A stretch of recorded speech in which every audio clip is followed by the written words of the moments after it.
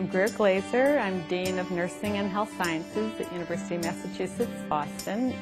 The problem with educational capacity is that we have many, many more students that want to get in, but we cannot accept them into our programs because we don't have enough faculty. Not enough lab space, not enough clinicals.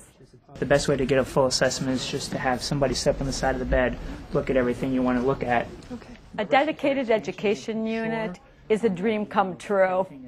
The way the dedicated education unit works from the college's perspective is rather than have one instructor for 8 students, our students are paired with a staff nurse, so it's a team approach.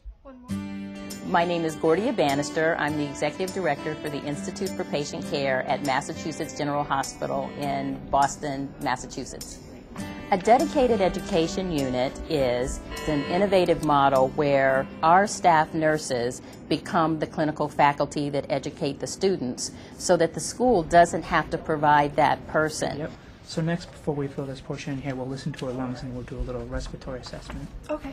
So it really is this opportunity to increase the pipeline of the number of students that graduate from the program. My name is Vilma Pacheco. I am a staff nurse. I have been with the dedicated education unit now for 4 semesters. Hey, how are you? I have worked in a traditional setting, and it varies quite a bit in that you can't really watch 7 or 8 students very well. And he was an AFib before, and what's the hallmarks of AFib? When you do a DU program, you only have 2 students, and you can really work with them side by side and getting them to really kind of show up their weaknesses and play up on their strengths. And what I noticed mostly is that they really improve much faster than with a traditional program. I'm Brian DiMayuga, and I'm a senior nursing student at UMass Boston. On a dedicated education unit floor, I will work one-on-one with a nurse. It allows for her to get to know me a lot more than you would with a group setting. And then while you're here, you might as well take a look at his IV sites, and then tell me what you'd be looking for in the IV sites.